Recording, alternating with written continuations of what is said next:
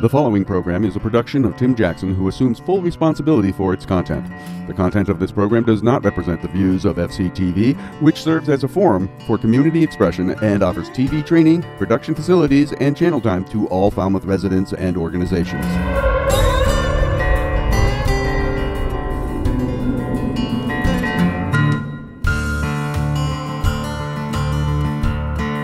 Good evening and welcome once again to West Falmouth History and Heritage. Tonight's episode, a founding family of the Swifts. This program has been made possible in large part by the hard work of the West Falmouth Library staff, including research librarian Renee Voorhees. So without any further ado, here's Renee. First of all, I want to thank you all for coming. It's a hot, muggy night. It's pretty hard to get out of the house on a night like tonight. And I will let you know that our air conditioning is not working quite right. I do have fans to set up after the slide presentation. And it should be cooled off by the time you get back here from the Quaker Meeting House. So this is our schedule for tonight. Can everyone see? Am I in anybody's way? Because I can shrink down. Even lower, I can shrink down. There is some water over on the table here. Feel free anytime during the presentation to get up and get yourself a glass of water. All right, the slide presentation will take about 40 minutes. The slides tonight are information heavy. And there's two reasons for that. When we're talking about families, especially founding families of a community, the best source for getting to capture that family and what they stood for and their effect on others in the village is to take a look at primary resources. So a lot of what I'm going to share you tonight comes from either our archives here or the Falmouth Historical Society, their archives, or it comes from pages of the Falmouth Enterprise. They were indexed, photographed, beginning in 1896 and up through about 1940. So as we meet the individuals tonight, I am relying on obituaries. That sounds a little morbid, but in the obituary, they do the greatest job of capturing the character of each of these individuals. The Swift family is massive. There are Swifts all over the Cape, and I dare say, probably all over the United States. Tonight we have some descendants here from Alaska, Maryland, I'm not sure about Hawaii. Okay. But if you are a Swift descendant of any Swift family, doesn't have to be West Falmouth, please, and I don't care how many generations back that was, please put your hand up if you are a Swift descendant.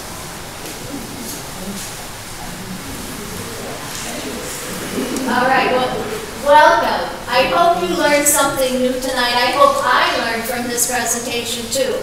The last time we did this, I had to go back and revise the presentation before I posted it because there was so much information that came to me that evening.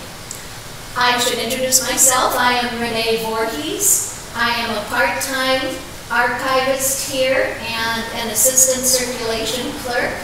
I wrote a grant 2 years ago because I've only lived here 10 years, but in the 10 years, there is so much history here that is distinct, that is different, that should be shared, not under the umbrella of Falmouth or the umbrella of Cape Cod, but with residents, summer residents, full-time residents, visitors, because you don't often come up with a history that is as rich as the history in this village. So before we begin, I had much help when it came to pulling this together. And so you'll see who I'm thanking here, and if I can have a few people sitting in the audience just raise their hands. So I mentioned Susan Myers, okay, who spent hours at the Falmouth Historical Society getting information for me. Erica Adams in the back. Erica is doing our oral history endeavor. And so what we're doing is we're meeting with the older residents of the village and asking them to share memories about growing up here, stories that they heard growing up, any stories about parents, grandparents, great-grandparents that they might recall.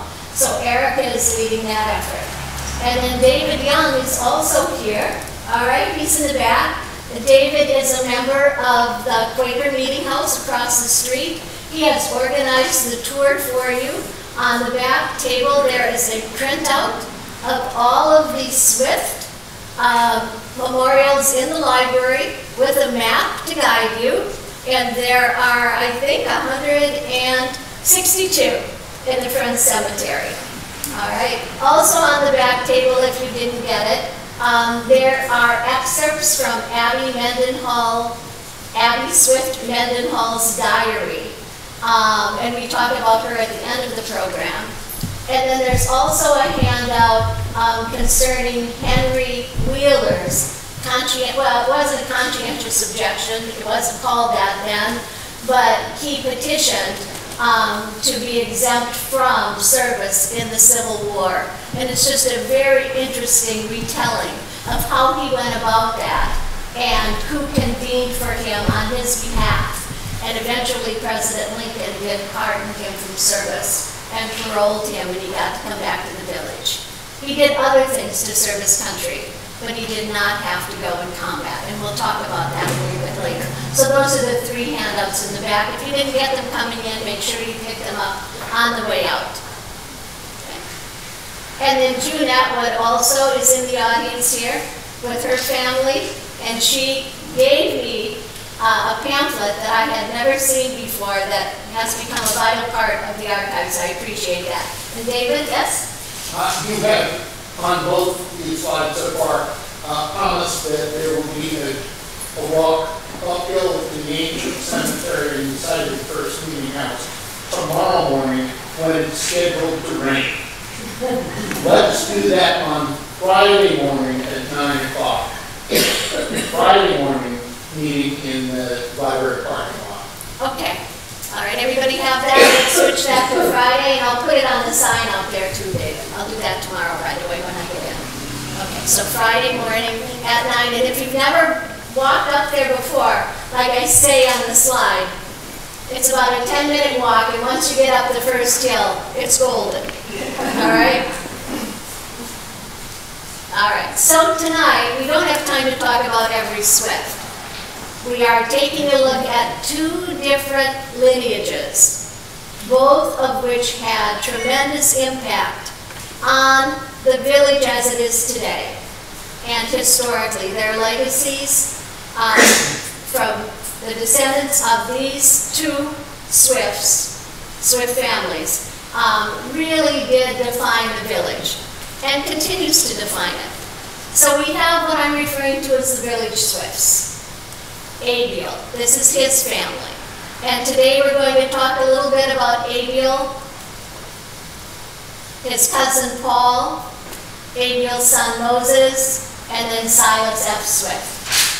And then in the latter part of the presentation, we'll be talking about our summer Swifts, which were D. Wheeler, Henry, Abby, Swift, Mendenhall.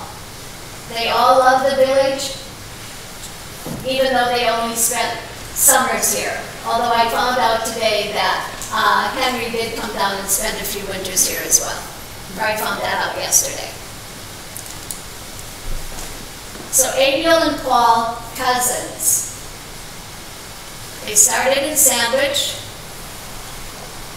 Abiel came to West Falmouth to apprentice. His sons Daniel and Seth worked in the blacksmith shop.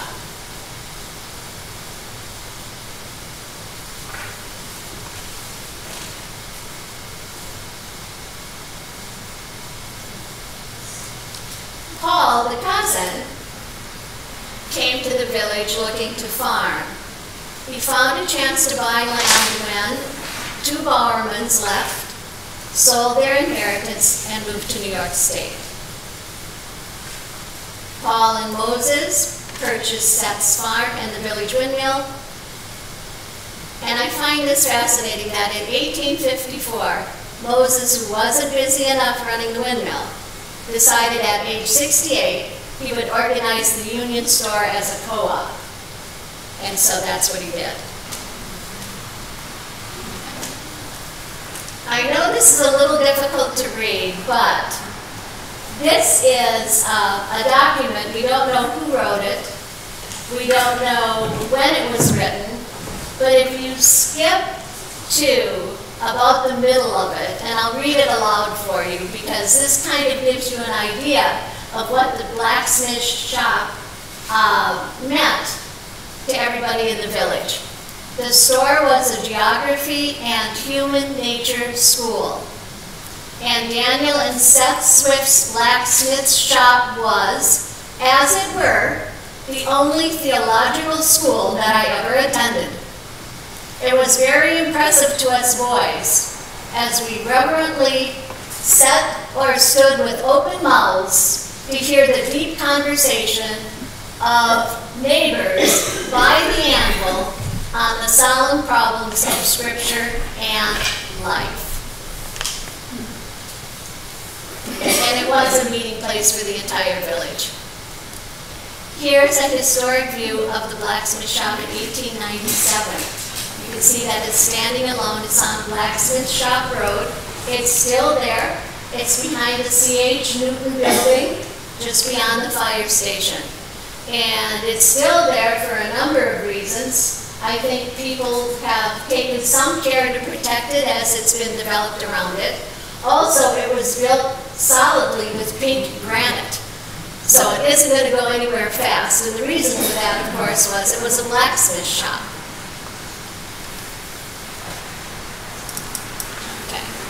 And so from the blacksmith shop, Abiel to Moses to Silas. So we start our story with Silas F. Swift, okay, son of Moses. And this is the obituary.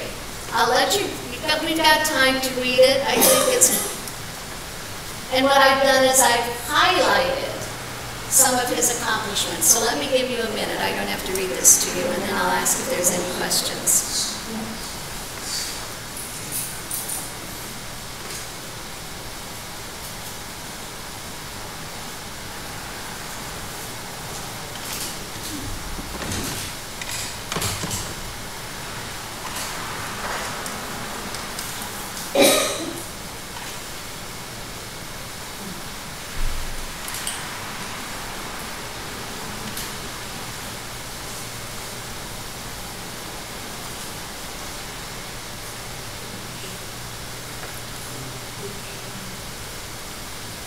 And a birthright member of the Society of Friends up until about the 1940s if you were born into a Quaker family.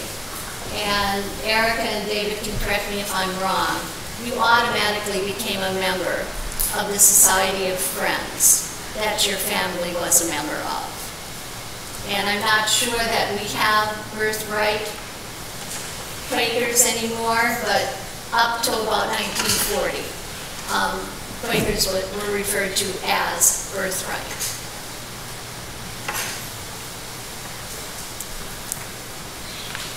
So here's a picture of the Silas F. Swift family.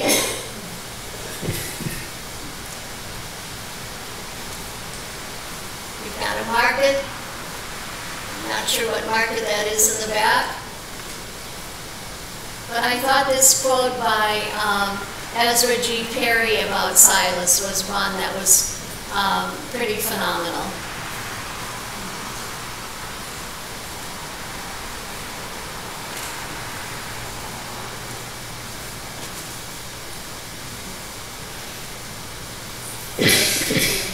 Yeah. Sure. This is the first time I've been to. Where is it in Homestead? Oh, the Silas F. Yeah. Homestead. The Moses Yeah, one of the pictures up there has the address and has the information. As you came in, the photographs there, there's a picture of the Wheeler homestead and then the Paul homestead. But I don't have the Moses and Silas. Okay. And as I understand it, and this has been reported to me from a number of people, is that basically in the village when it was young, in the late 1700s, early 1800s, is if you were a child, you basically grew up in any number of homes. So, you know, having a homestead was fine, but you weren't necessarily tied to that homestead. You know, that expression, it took a village, was really in place here in the late 1700s, early 1800s.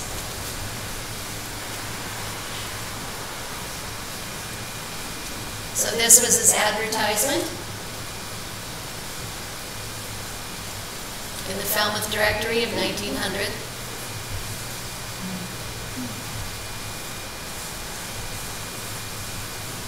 Where was the windmill located? It was located on Spring Cove. I don't know if you're familiar with the West Falmouth area, but if you come on up towards the market and you take a left on Dock Road and a right on Nashawina, it was located on a trajectory there. Is that right, Bill? Yeah, sort of. Sort of? Well, correct the record then, please. Where was it located? Well, just up the street here, we have the old Union Lane. Yes. If you walk there, to almost to the bike path now, there was a railroad. Yeah. before. And in that area somewhere, we have not been able to find a foundation or any type of. Was it between the railroad and the harbor? Or this side of the railroad? Well, I think I heard that it was moved at some point. And the location I'm deciding right now is sort of the final point. So there are a lot of tributes to the windmill. It was very well loved in the village of West Falmouth.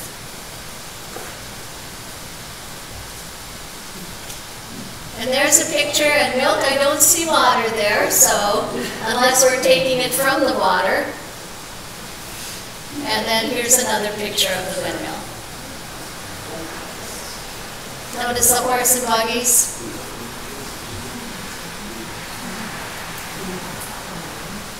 Okay.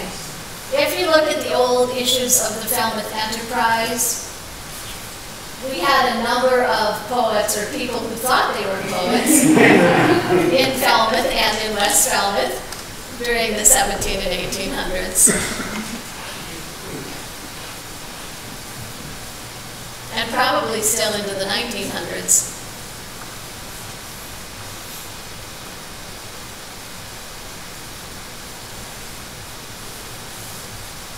Okay, in addition to all of the jobs that Silas held, he also was a landowner.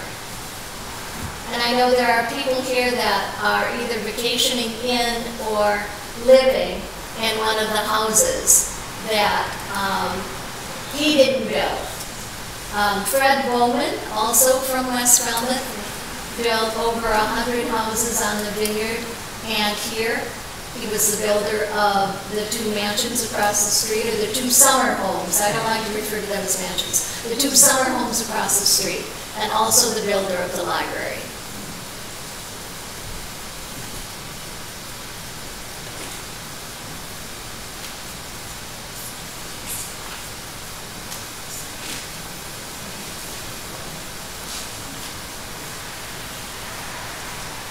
If you have a question at all, just wave at me. I'll do my best to answer it. Otherwise, I'll write it down and I'll look it up later.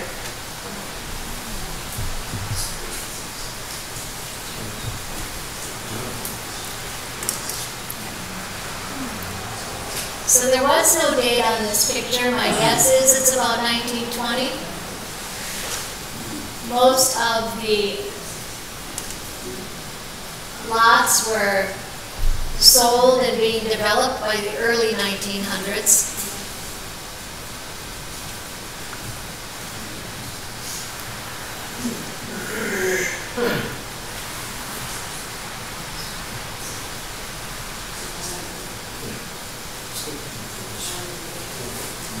And this is from Between the Forest and the Bay, which, if you don't know that book, is probably the best history of West Falmouth that we have. The book is available on Amazon.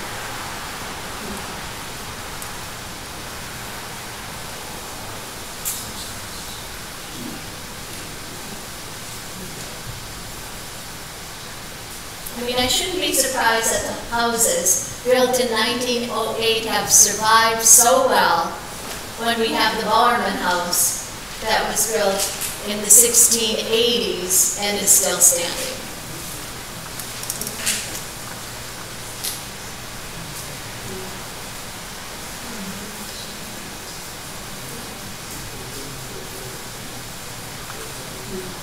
Now, it said in the last slide that maybe Silas had been motivated to develop the lots because Ellery Channing Wright was developing land north of the harbor. I'm not sure if it was his choice of design or if it was Fred Bowman's, but it's interesting to me that the Methodist camps and the houses over there on the vineyard were built about the same time that Silas was building his houses here. So I'm going to guess that some of the features in the houses on the Swift lots might have been influenced by what was going on the vineyard in terms of building. And this is the Kingman estate. I don't think it's still owned by the Kingman family. Am I right or incorrect on that? Anyone know? You're right. I'm right, okay.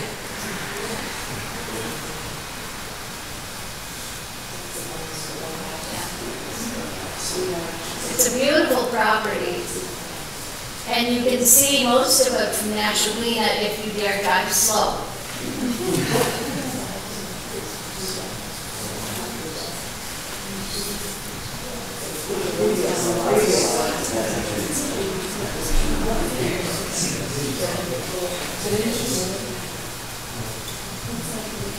And this is a postcard that is in our collection of Spring Cove.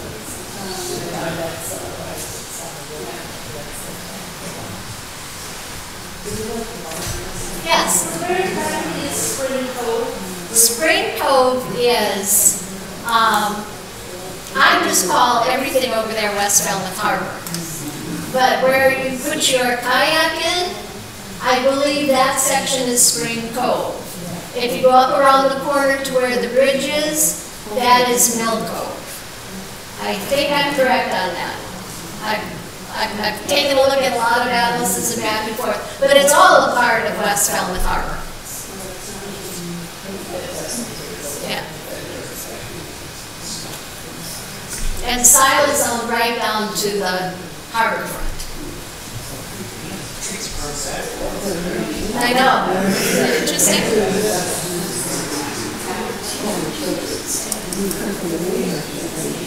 All right, we are moving on to our second family, and we're starting, we could have started earlier. Daniel, you know, was a blacksmith and a shipbuilder, and he bought the blacksmith shop from Richard Landers, so their father was a very talented shipbuilder. All right, and talent runs deep in this family. The more I look, the more I discover.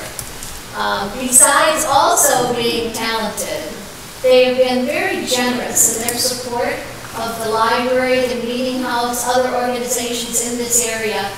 And not only that, but wherever they've lived, they've left a legacy, you know, for future residents of their cities or villages or towns. And David, I'm not sure, that I say second meeting house or third? I said third. But second meeting house. I'm not sure that's correct. Actually, they funded the renovation of the third meeting house in the 1800s. Okay, thank you. All right. Henry Swift was the older brother of Henry and Daniel. And once again, this is the obituary from the Falmouth Enterprise.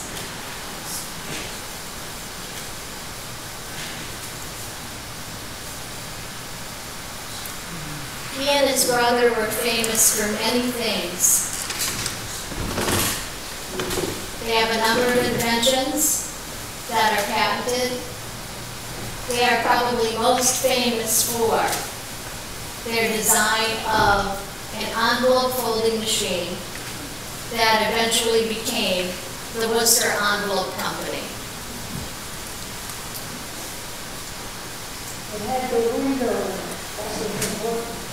They had the window in. Yeah, the window. Oh, the window in the. Give it to June, straight out with the sentence, right? All right. The reason their envelope folding machine was so useful was they put the clear window in it. And not only that, other people had tried to design something that would work without problems, and they just couldn't do it. And so they would bring Henry and or Daniel in, and they would write the ship, make the changes, and then produce. They had the mechanical know-how to build almost anything. But I just love the language and how this is written. And Henry, the older brother, did spend some winters here. Both he and Daniel D. Wheeler loved the time they spent here. Their main homes were in Worcester.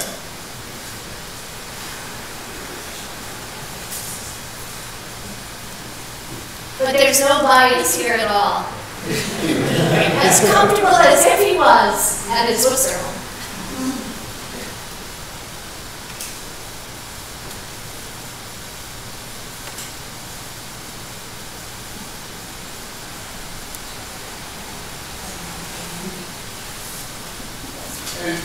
Yes.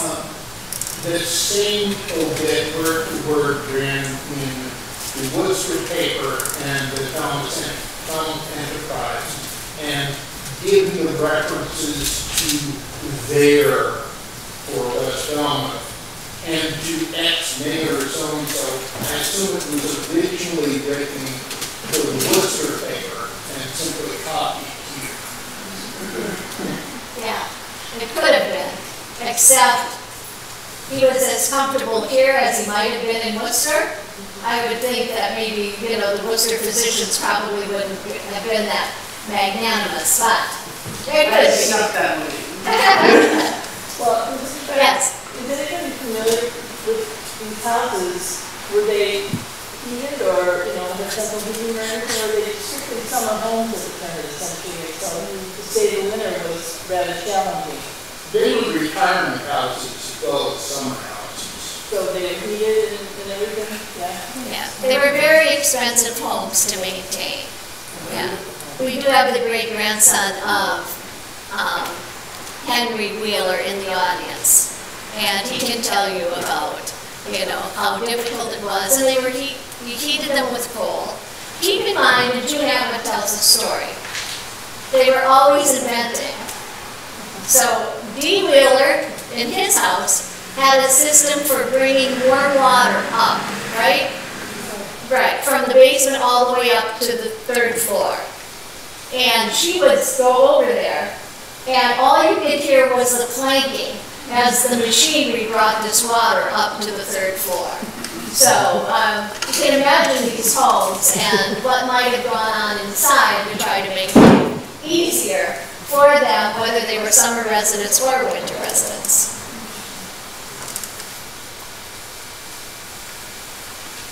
This is what I was referring to earlier.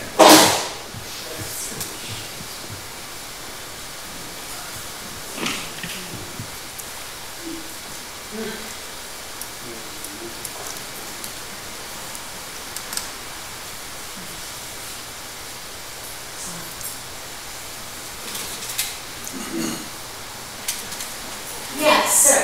I live in the sort of house down the street. Yes. And it was funny, the original thing was built around the same time. It was only heated with fireplaces at the time. I don't see any evidence of anything else in there. And was it built, was it built to be inhabited year round? So the I think so, fireplace? yes, because it's where the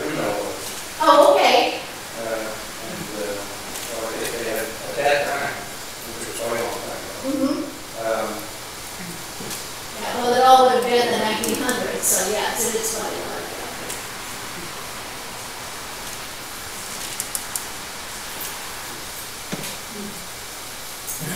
Oh, Yes. I was built in 1776. Oh, okay. So, Oh, my goodness. I'm right in my tongue. 1776. Okay, but is it on West Falmouth Highway? yes. Okay. Straight down, 3 miles down from the Methodist church. And do you know which family owned that house? I did, but I didn't take the review before. Yeah. I already But did. it's hard to keep it all straight.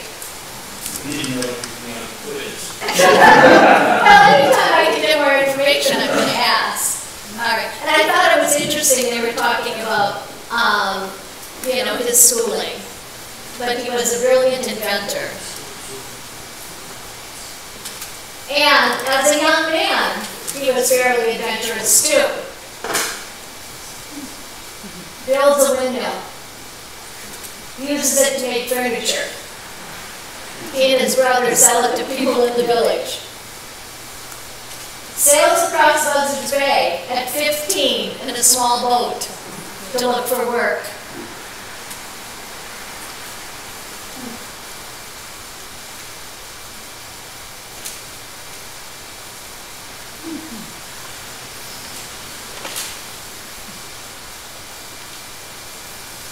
Other than the inventions that they made to make their life more adventurous, the ringer watcher was the first invention that really brought them some status and made them some money. They took out the old wooden watchers and put in rubber watchers.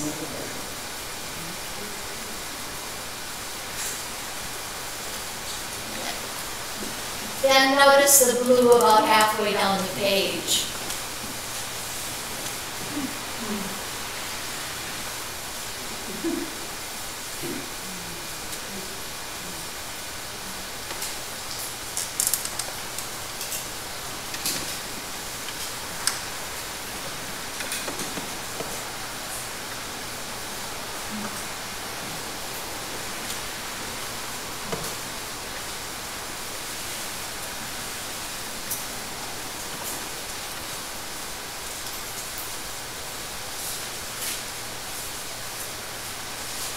So this is a little bit of duplication. I'll have to fix that when I do the revisions. But this is the story.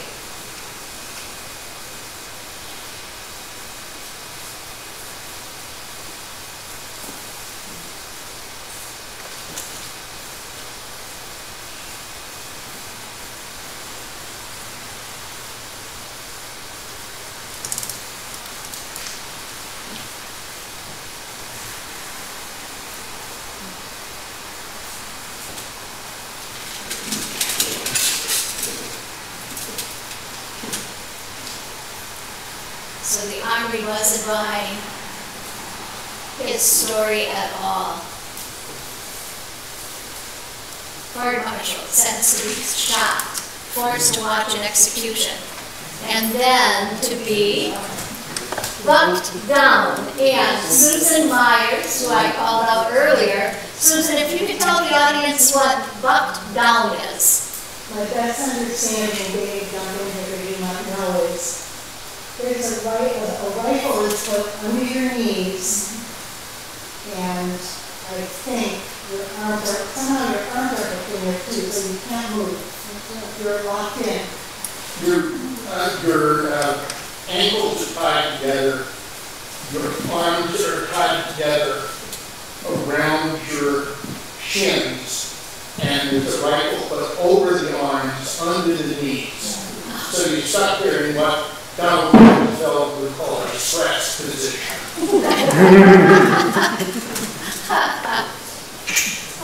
And then members of the Society of Friends intervened on his behalf. It was taken all the way to President Lincoln, and Secretary of War Edwin Stanton gave him his parole.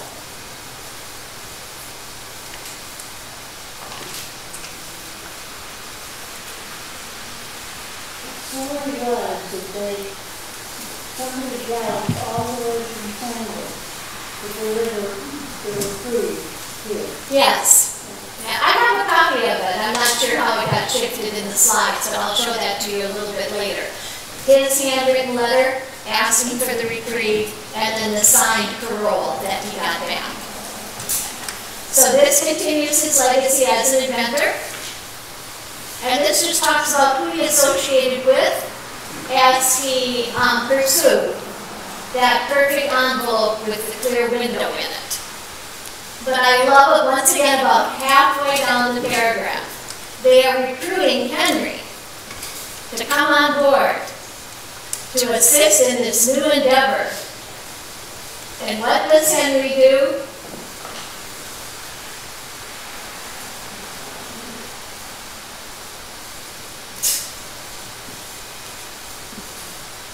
He sends for the little brother, who just happened to be unemployed. I don't know why that's in this obituary, but it's just one more thing. What was roughly the population, the around population of some in the mid-1800s? And in the summer as well. That's it. You know, I've only seen one reference to that, and it didn't quite inflate to the percentage that it does now with summer residents. Let's see, who did I call on? I mean, growing up here, June Mill, how big was the village? Was it 1,000 people? Now it's only 3,000 something. Do you have any idea? No. On the east side of 28A, Yeah. all the development we have now, Yeah. all the way down, came up because Okay. Yeah. it was mainly down the main road, which was Yeah. Well, a lot of the development in the village and all the way along towards North Falmouth didn't really begin until the late 40s, early 50s. David? It seems to be the case that summer visitors only really started coming after the railroad came through in 1879. Yes. Yes. And the summer, the selling of parcels for summer homes escalated with Chappaquiddick, when Pod Island was what? Chappaquiddick Island. And that began, then residents who own land realized, oh, there's value here besides farming. And that was in the late 1800s.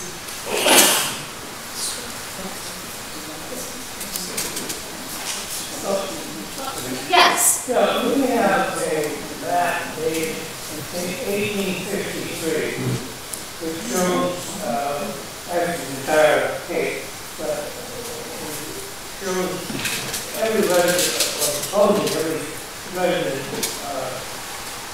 every household at that time. And I think there probably are only about 24 households, right? Do you remember, Daniel?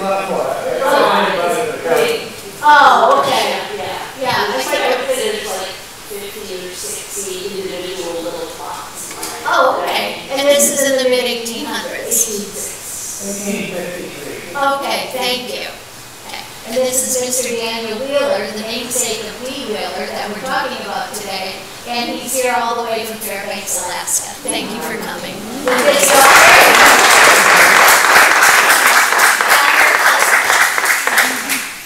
And his wife, Ann.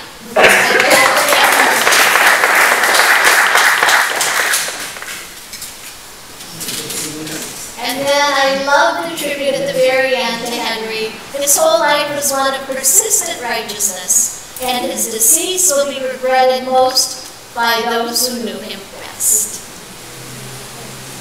Here's the request, in his own handwriting, citing his birthright as a member of the Society of Friends, to be excused from combat.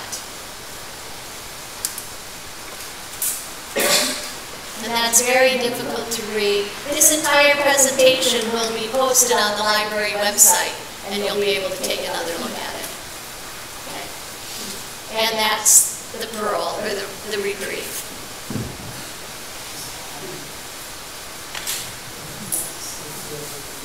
And this is the paper that's on the back that gives you the full accounting of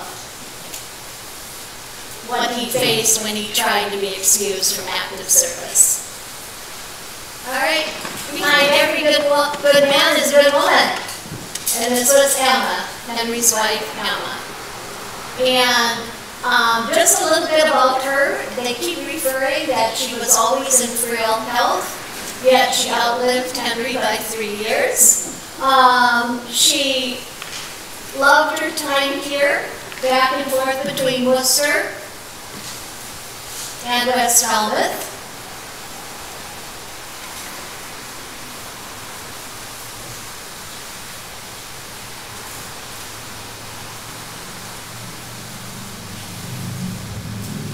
And once again, as many of the wives did, besides raising children, they did missionary work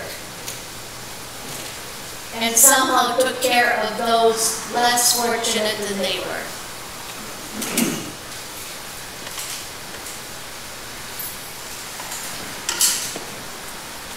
All right, so this is Daniel Swift and his wife, second wife, and the mother of his children. So we are now talking about this family.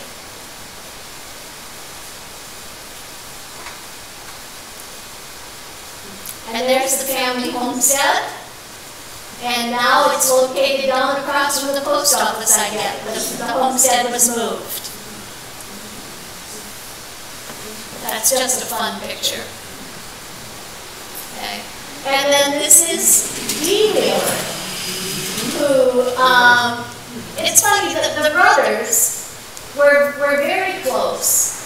And they lived close to each other in Worcester. They lived close to each other here. They both worked for the same companies and the same people. They had very different roles in those companies. But, you know, they spent a lifetime together, obviously pursuing their love of mechanics, science, invention. And I did mention that Henry had he actually had a microscope, a telescope, and had an observatory set up in his garage behind the house across the street. And he would bring people in, and he actually had the telescope that he invented. He could see all the solar bodies. And the telescope now is on display at William Penn College. All right, he donated there, and I think it's probably still working, knowing Henry. Okay, back to Daniel. Okay. And this is a little bit repeats kind of what we already know about Henry, because he was right there too. Here is a picture of that rear washer we talked about. Initially it was called the Eureka Clothes Squeezer. And I guess he decided that was not the best name.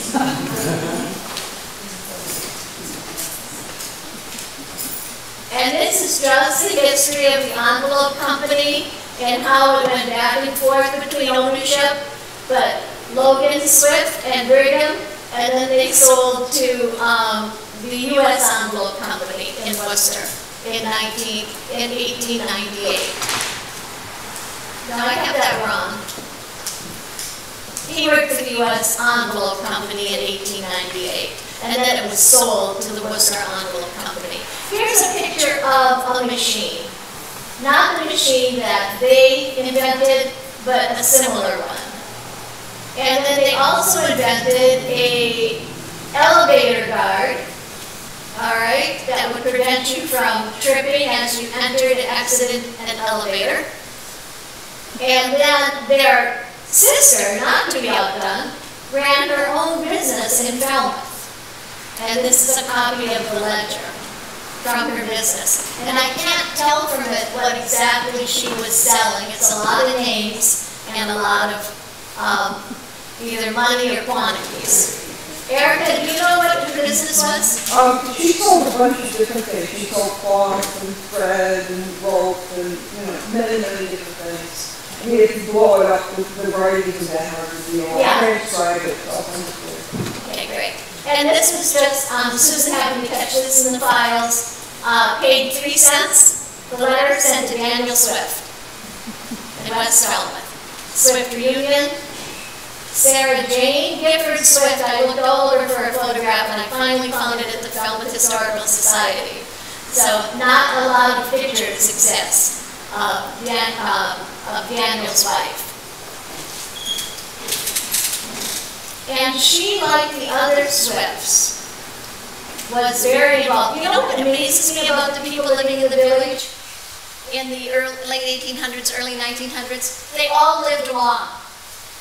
88 years, 90 years. Sarah's mother lived to be over 100. That's if they made it past without him. Yeah, that is true. Yeah. Yeah. And she, Sarah, was a missionary here and abroad. She traveled everywhere as a member of the Society of Friends, but she was also involved in so many things. And once again at the very end, it's a beautiful tribute. Yeah, she went to Syria and Jamaica in the 1800s. Well, one of their sons was a missionary in Jamaica and died there. Which son was that? I'd have to look that up. I didn't think they had children. Yes, Dan. Arthur Swift, some years older than the woman, and Arthur died of yellow fever. Okay. Okay. And there's also scripture on it. Oh, as you tour the cemetery, you'll be able to see that. Okay. And then this is just a nice tribute, but we're running a little short on time. This is the pamphlet that June gave me, and these are pictures and views of the Emerson house that I had never seen before. I'm not sure where they came from. And it gives you a little bit more history about the brothers. And then now we are to our third Swift family we're celebrating.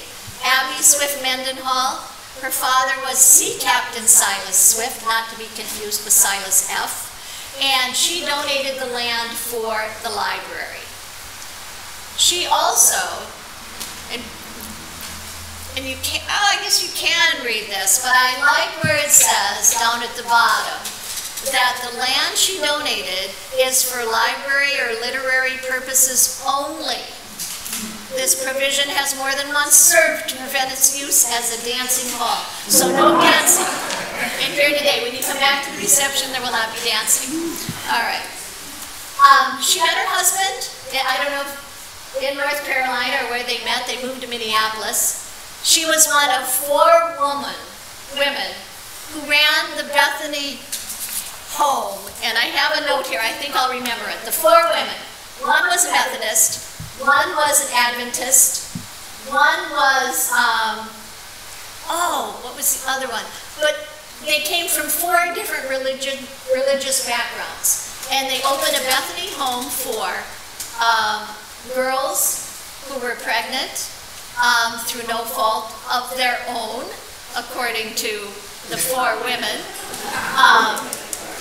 So this ran in the Minneapolis Sunday Tribune in 1921. It was a historical article about the Bethany home, all right, in Minneapolis. And these links you can access once it goes online. But this is just beautifully written about what these 4 women did, what they believed in. They felt every fallen woman should have a second chance. The girls in the home had their children there. They were allowed to keep them, but they were supported if they chose that. And in some cases, they'd find him a good husband in the country because they knew they'd have better luck being an unwed, or now a newlywed mother with a child in the country. But the Bethany home really served a population, and we're talking about Minneapolis in the 1800s, that was wild and rugged, and there was prostitution. And so these women wanted not only to give these girls a safe place, but they also wanted to curb the number of girls that were being forced into prostitution. And you'll be able to read all of this. It really is quite fascinating. And then one thing Charlotte and Abby did is they passed laws that said anybody running a brothel or so would be fined. And so they petitioned the government of Minneapolis to give them all the fine money. And the government agreed. And so this is Dee Wheeler's house as it looked. And it's inserted here because I am going to bring you full circle now and then close the presentation. What do they do over there? They help mothers, pregnant mothers. They give them the same services that Abby Swift Mendenhall was giving those children, those young women in the 1800s. And so it's almost as if it was a destiny that it would all come together this way. And there are excerpts from Abby Swift Mendenhall's diary on the back, that fascinating reading. And then, before we leave, we have a mystery concerning Benjamin Swifts. And I've tongue-in-cheek this with my friend David over there. We, meaning David Young, hopes to solve this mystery this evening. And he wants your input. He's done a tremendous amount of work. He has a genealogy of Benjamin Swift that runs 20-some pages. How? 20 pages. And it goes through all the families. And this one question remains. So what we're going to do here at this juncture is we're going to encourage you to go next door to tour the meeting house if you've never had a chance to do that. Or you can stay here and I'll turn the fans on. Oh, no one will come in. Well, you can have it on because of the audio. I'll turn the fans on and it'll get comfortable in here and you can stay and visit. And then at 8 o'clock, I have a nice array of sandwiches, vegetables, fruits, desserts that I will be putting out on the table. So once you're done with the tour, come back. By that time, I will have everything set up. If there is a question or if you are confused about anything I might have said, please drop me a note, leave it on the library desk, or give it to me during the reception. But I thank you all for coming, and I thank the Swift family for all they've done for the village of West Falmouth. Thank you.